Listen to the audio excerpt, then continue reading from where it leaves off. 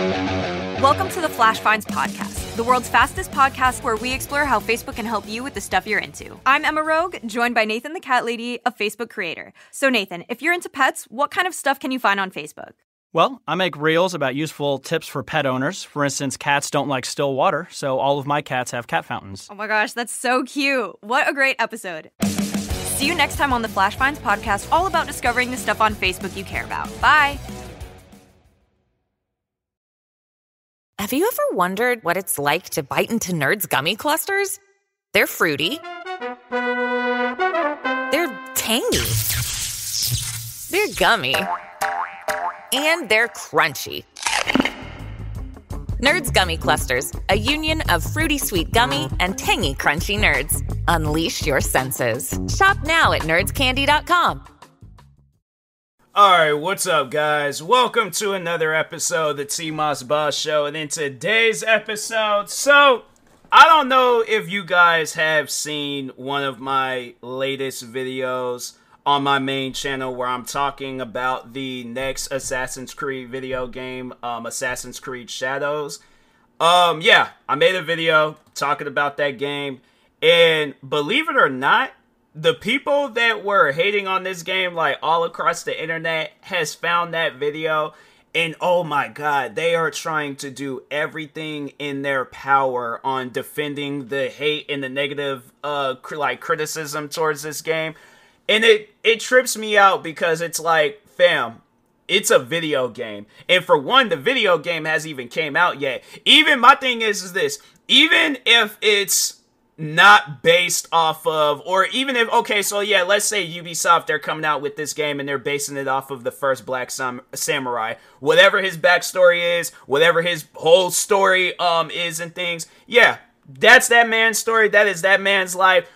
I'm pretty sure ain't nobody time traveling hundreds of years ago to go see what he was really doing, and I'm pretty sure Ubisoft ain't got no technology to do that. So my thing is this, if they're coming out with a video game, right? And it's supposed to be based off of this guy. The thing is this. For one, it's already going to be inaccurate because it's like, who knows what that man was really doing? Who knows what was going on back then? So Ubisoft is just honestly going based off of what they know, or even if it's not that, it's like they're just coming up with their own story. I feel like the proper question is, how many times has this been done in entertainment history? When they're making biblical movies, do you think that movie is 100% accurate? When they're making movies based off of, okay, Bonnie and Clyde, do you think that movie is 100% accurate? See, that's one thing that I can say is that when I watch movies like that, and I'm like, oh, okay, so it seems like they got this part down, they did this, they did that. But one thing that I pay attention to, I don't really tell that to nobody, is like, did they really have this conversation? Like, if I'm watching The Passion of the Christ or something, right?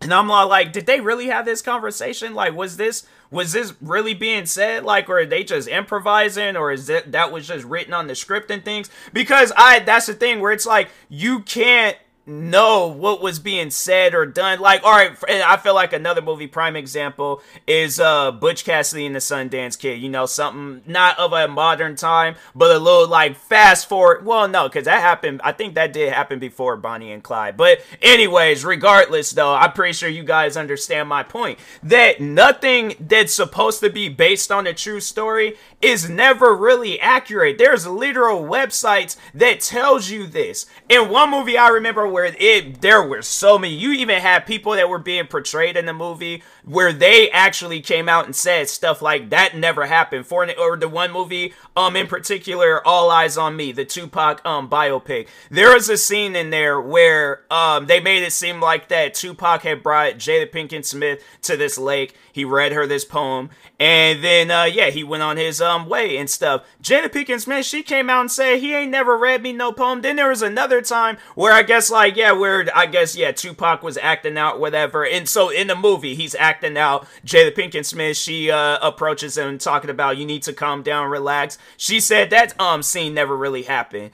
I think she said she wasn't even in that city or state, wherever it took place in. She said something along those lines, like she wasn't even there pretty much. So that's why I'm like, okay, you know what? My thing is this. As long as the movie, the TV show, the video game, whatever it is, as long as it is entertaining, that's all that matters. That is all that matters. So, and I genuinely believe, okay, that, because the thing is this, they could come out with 100 million different Assassin's Creed games. And I feel like that they have came out with a lot of different Assassin's Creed games. And I wonder if they ever had an Assassin's Creed game where it portrayed a black character, that's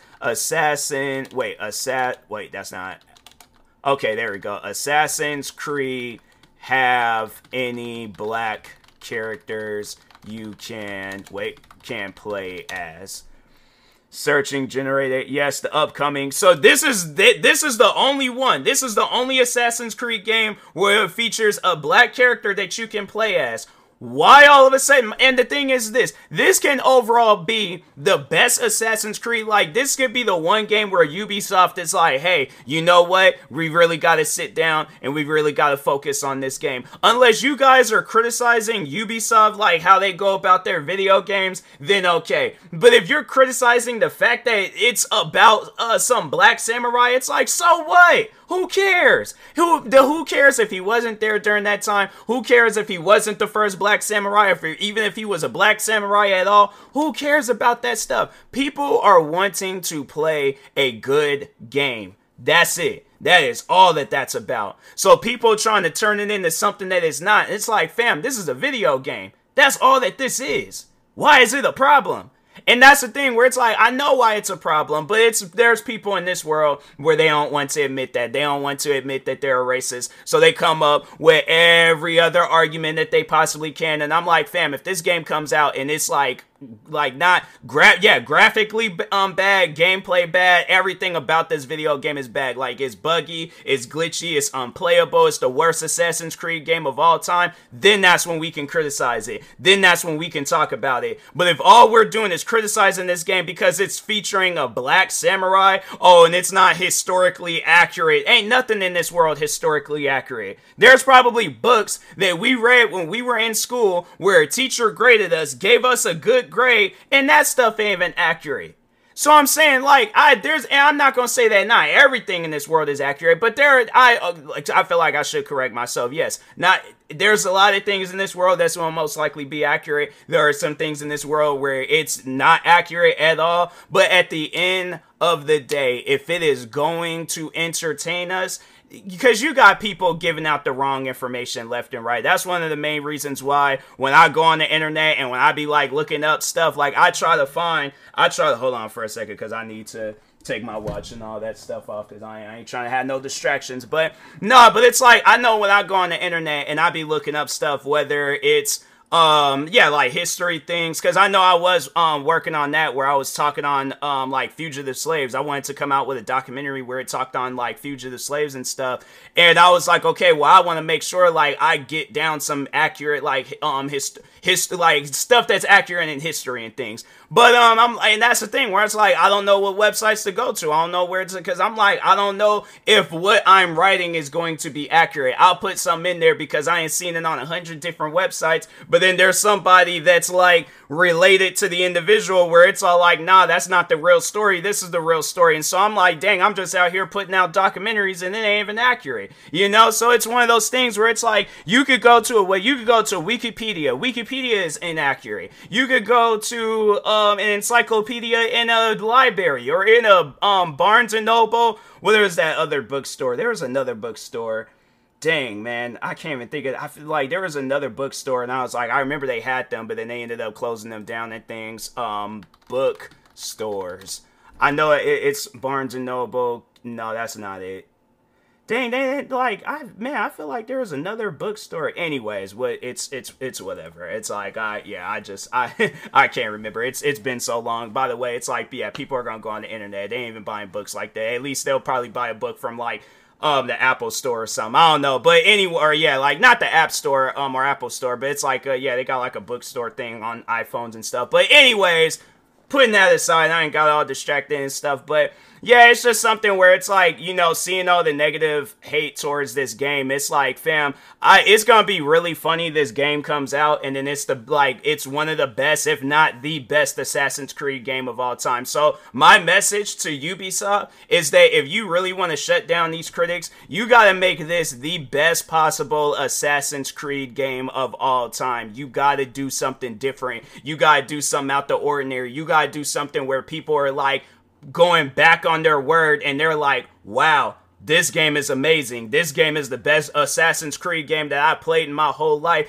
Because getting on this game for any reason that people are trying to make it up to be, I'm like, bruh, go somewhere with that. You done played all these other different Assassin's Creed games, and it's like all of a sudden now it's a problem. You know, and that's something, and somebody had commented on one of my videos talking about, say you don't play Assassin's Creed games without saying it, something along those lines. And I'm thinking to myself, I played Assassin's Creed. I played pretty much every Assassin's Creed game I think that's came out. Let me just look up the list of Assassin's Creed games, because I've been playing them, I have to say, ever since I think it was like 2 had came out for free on Xbox. Nah, I didn't want to look up 2. I just wanted to look up like all the different Assassin's Creed games. I wonder if they got like a list. Okay, Assassin's Creed, Wikipedia.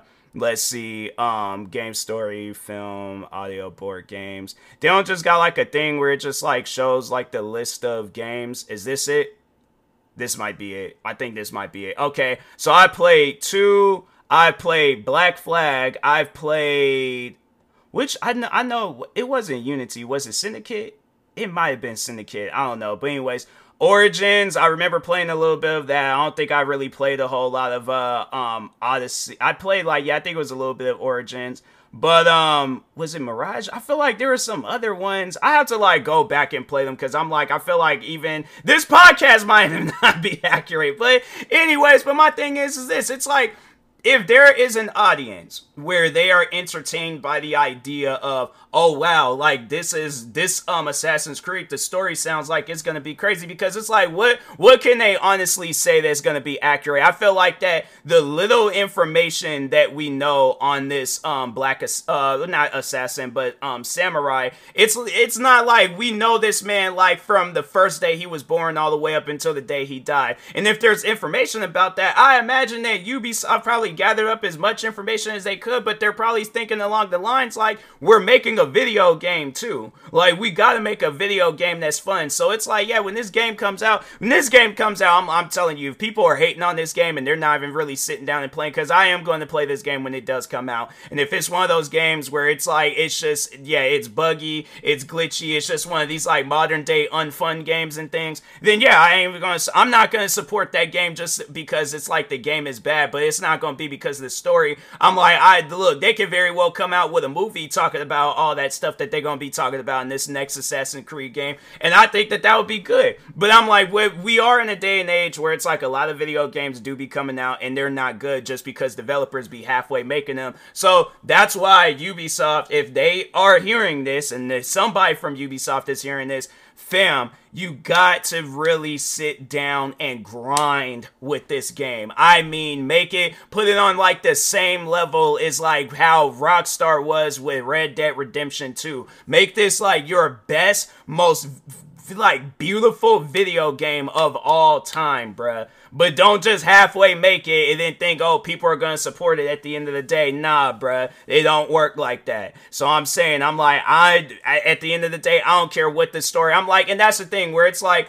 they could come out with an Assassin's Creed game where it's based off of the first white samurai. I'm like, hey, if the game is good, I don't care who it's being based off of.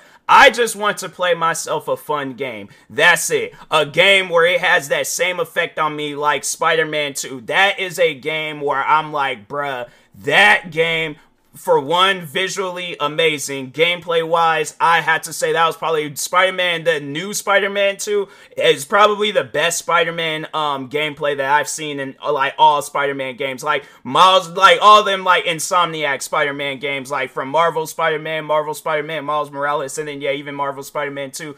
In my opinion, the best Spider-Man games of all time, because they focused on the gameplay. They didn't give up. They wasn't like, oh no, let's only halfway make it and stuff. They really sat down and did some good things with this game. So if Ubisoft is on that same energy with this Assassin's Creed Shadow game, fam, I don't see how this game is gonna fail.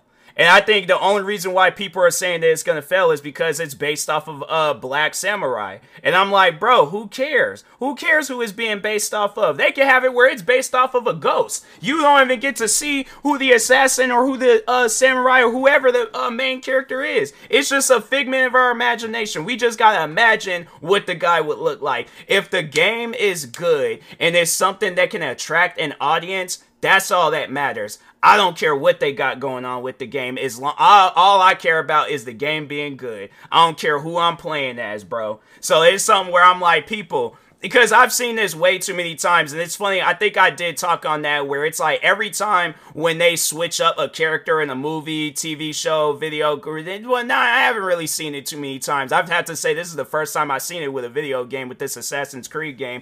But no, it's like with movies more so, where they, or no, even with the TV shows, because I remember, didn't they come out with a Teen Titan TV show? And then there was the one girl that was, like, hold on for a second, Titans, what is that girl's name? Because I really don't even be watching the show like that. Starfire.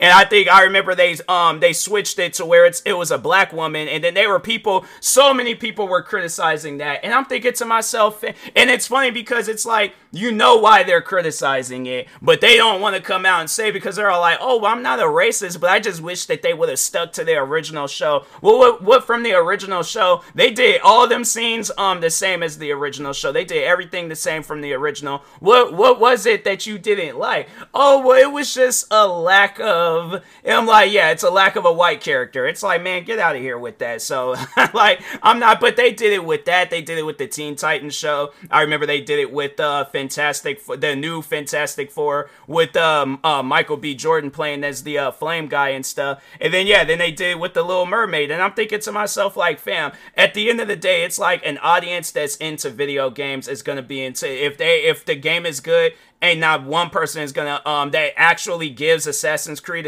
Shadows a chance, and they have fun with the game. They're not gonna be like, oh, I don't like the fact that I'm playing as a black character and stuff. They're not gonna say that. They're gonna be playing that game because they're having fun with it. And I'm liking people going out and seeing the Little Mermaid. It was mostly kids that was going to go see it, right? It is young girls that is going out and seeing this movie. Do you honestly think they're gonna care whether or not the Little Mermaid, unless their parents is putting it in their head to be racist? That'll be the only reason. But other than that, it's like, do you think if you go up to a 7-year-old girl talking about, oh, don't watch this the Little Mermaid, the new Little Mermaid, because the mermaid is it's a black woman instead of a white woman and things, I'm thinking to myself, like, fam, are mermaids real? Like, let's just ask that question real quick. Are mermaids real? No. So who's gonna care whether the mermaid is white, black, Hispanic, Asian, blue, purple, freaking rainbow color? It's just like she changes colors every 5 minutes. Do you honestly think people are gonna, do you think a 7-year-old girl that has been waiting all year to go see the Little Mermaid, do you honestly think she's gonna care about what color the Little Mermaid is? All she gonna care about is the visuals, how good the movie was, and if she's gonna get that movie come Christmas on Blu-ray, digital, however their parents doing and stuff. But yeah, it's like, people, man, come on now, stop with that racist stuff. Y'all gotta let that stuff go, because I know people are gonna be trying to come up with every argument possible. I'm like, look, if you play the game, play it. If not, go play something else. All right, go play one of the older Assassin's Creed games. But anyways, and I guarantee and I promise you, I guarantee and I promise you, if they were to come out, if Ubisoft were to come out and be like, hey, we're getting rid of the Black Samurai, oh, you're gonna have it where, oh, no. The Ubisoft should definitely do that. That will honestly be the funniest troll thing ever. So, release the game. Have it where you're playing as the Black Samurai and stuff. And then, at some point in time, they're like, because I guarantee and I promise you, people are going to probably give it bad ratings just because of that reason. But they'll try to come up with something else and things on saying why the game is bad. But I guarantee and I promise you, yeah, the game will probably get all these bad ratings and stuff when it comes out. And then as soon as Ubisoft says, oh, we're getting rid of the Black Samurai and we're just going to have it where you're just playing as the female character that they also introduced into the game and stuff. Oh yeah, then people are gonna be changing their reviews all like, oh yeah, the game is so much better now, I love it. It's like there's all these different, it just seems better. It seems just more better than what it was before. And I'm like, and then just out of nowhere, just re-add the character. Just don't even like tell nobody. Just add the character in there like quietly and stuff. Come out with an update, talk about, oh yeah, we're fixing some bugs and all that stuff in the game, and then just randomly just add the character, or have it where the game is glitched where you're only playing as the Black Samurai character and things. I think that would be funny. I'm like, Ubisoft, if you want to mess with some people, please do that. All right, but anyways, with that being said, I will talk to y'all later. Thank you guys for watching and or listening. Stay tuned for the next episode. Like, subscribe if you're viewing this on YouTube. Follow or subscribe viewing this on a podcast streaming service. Thank you guys, and peace.